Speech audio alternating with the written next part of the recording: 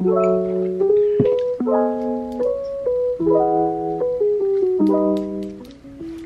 everyone, welcome back to my channel. Today I have a very exciting video. I'm finally doing a get to know me Q&A, and this was probably one of the most highly requested videos, and I thought now is the perfect time for you guys to get to know me a little bit better.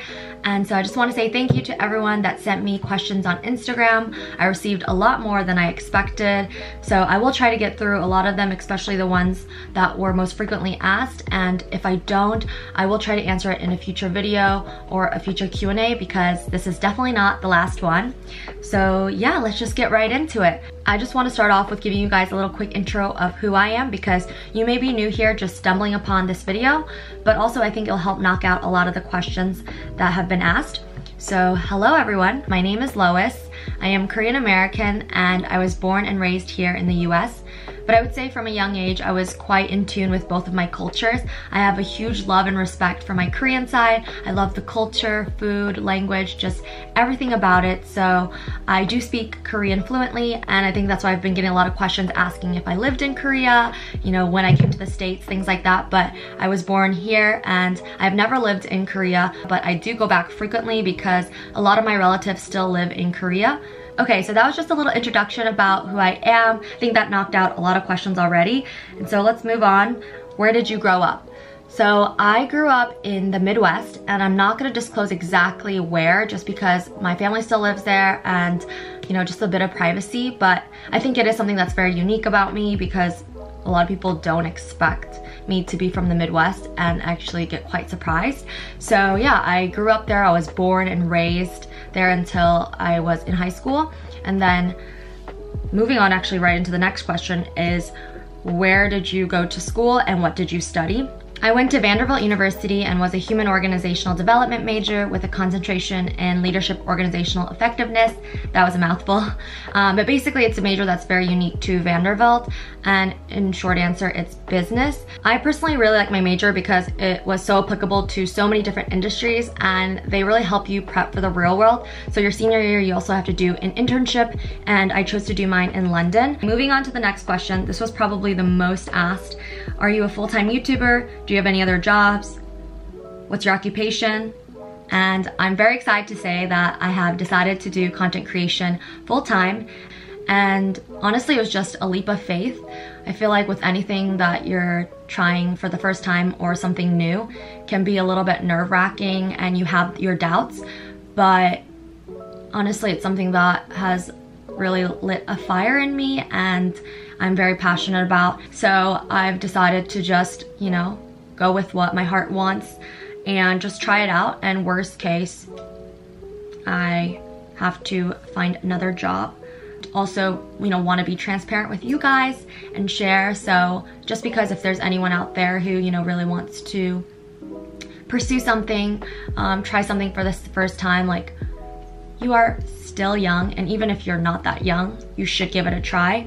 And I do also do some freelance work on the side, and that has nothing to do with content creation, but I do that as well. So I am working during the week, but this is my full-time thing. But prior to this, I worked in the fashion industry, and although I was a business major, I knew that I wanted to see like what the fashion world was like. So I did a lot of fashion internships. So that's also a like tip if you are wanting to get your foot in the door in a certain industry, to do internships that are aligned with that. Okay, next question. How old are you? I'm 25. How long do you plan to live in New York? Love your vlogs. Thank you. I'm not really sure. I think I would like to live here a couple more years. I love the city, but I also know that I don't want to raise a family here in New York. I would like more space, be around nature. So yeah, I would say maybe like, for now, I'm thinking, you know, 2 or 3 more years, but we'll just see. We don't know what will happen. 한국말도 잘하시고 영어도 잘하시던데 비결 알려주세요. 저는 이렇게 한국 구독자분들이 댓글이나 이렇게 질문해 주시면 괜히 너무 반가워요.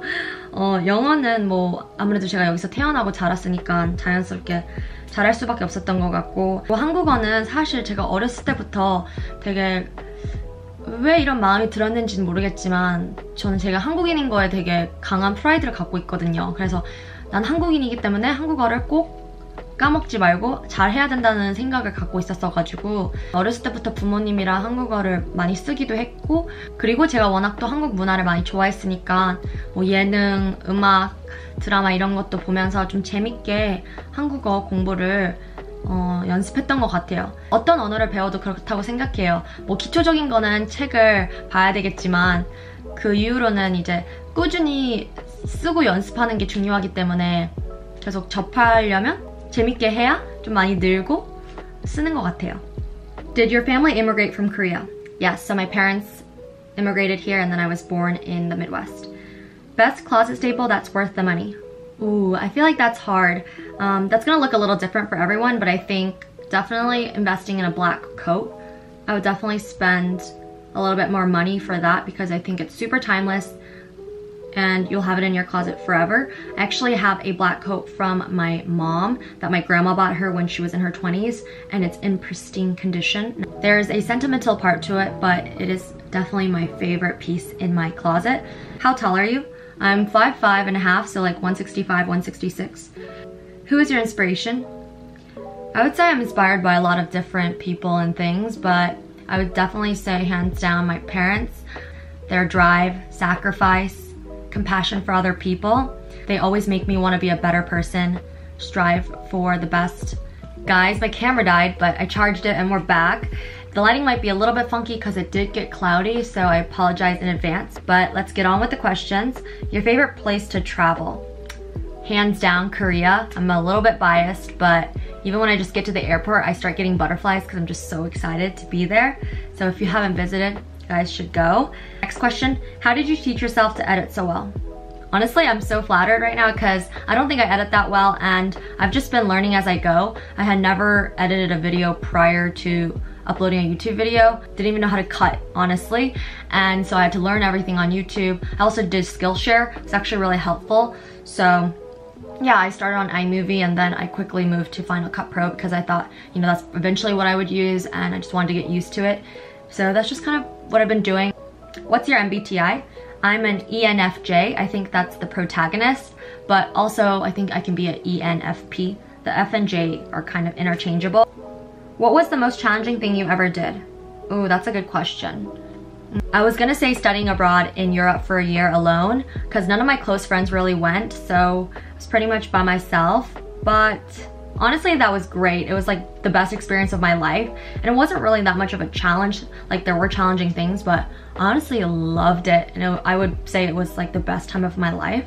So most challenging, oh yeah, okay, probably paying for my study abroad myself. That was quite challenging because I was still a student, but I did want to be like financially independent from my parents because, you know, I still have a little brother and they have life for themselves. So when I wanted to study abroad for a full year, originally it was just a semester. The second semester when I went to London, I wanted to attend fashion school and just see what it was about. I like told myself that I'd pay for it myself, like work and pay for it, and I did. So I was really proud of myself, and it was probably also the most challenging, but it was very rewarding. If you would recommend one bag and one jewelry forever investment piece, what would it be? Ooh, for jewelry piece, it would probably have to be the love bracelet. So this one that I'm wearing right now, the one right here, it is just a classic, and I also think it has such a beautiful meaning to it, something that you can also pass down. I think in order for it to be a really good investment piece, it needs to be a piece that's going to hold its value over time and something that's timeless. Gotta be something that you can wear with a lot of different outfits, something that you see. Honestly, I've never taken this off since I got it, and I just like it a lot. So that's probably the one I'd recommend. And for the one bag, it'd probably have to be the Chanel Classic Flat Bag in black, caviar skin, gold or silver hardware. I prefer the gold, but that's just preference.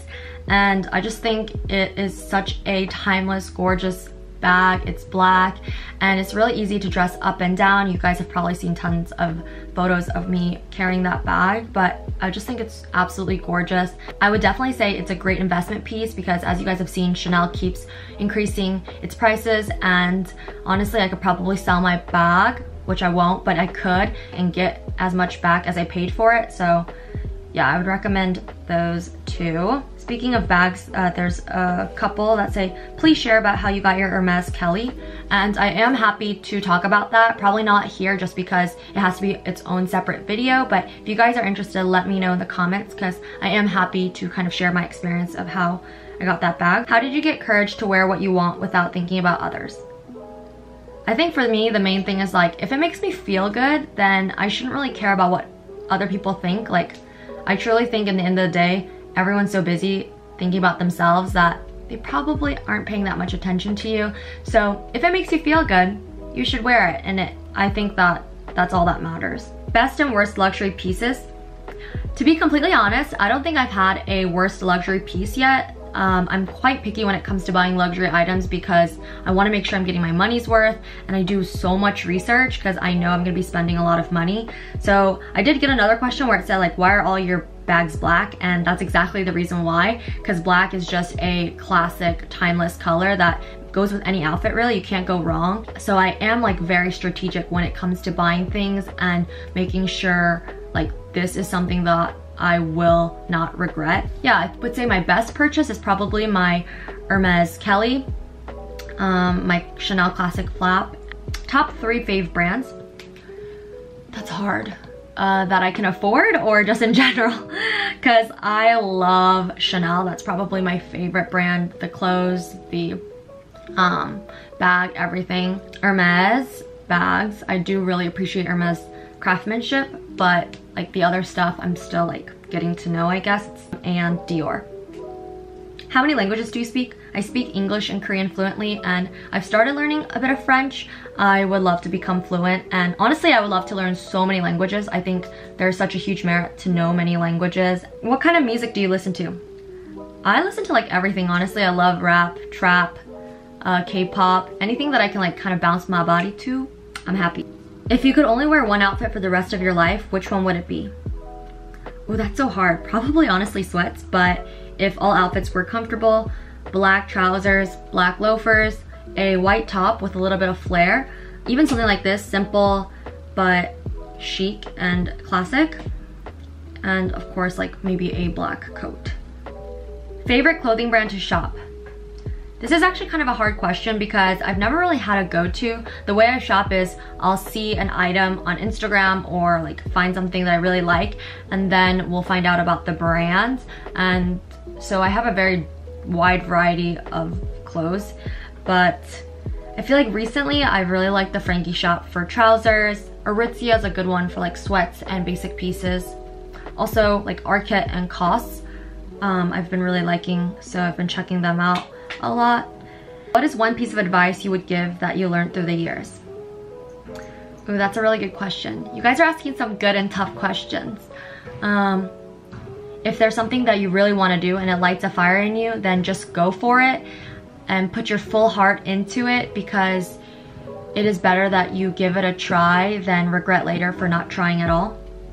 Do you travel often, and do you always find new things to do when traveling? So I used to travel often because I lived in Europe for a full year, half in Barcelona, half in London. So I had the opportunity to visit a lot of different countries. And yeah, I do try to find new things to do when I travel, especially if I'm visiting the same place. Definitely want to, explore other parts. And I also like to try new countries, new cities, if I can, just because there's just so much more to explore in this world. So I would like to visit other cities that I haven't. What motivates you to keep going? Definitely my family. You guys even motivate me to keep going.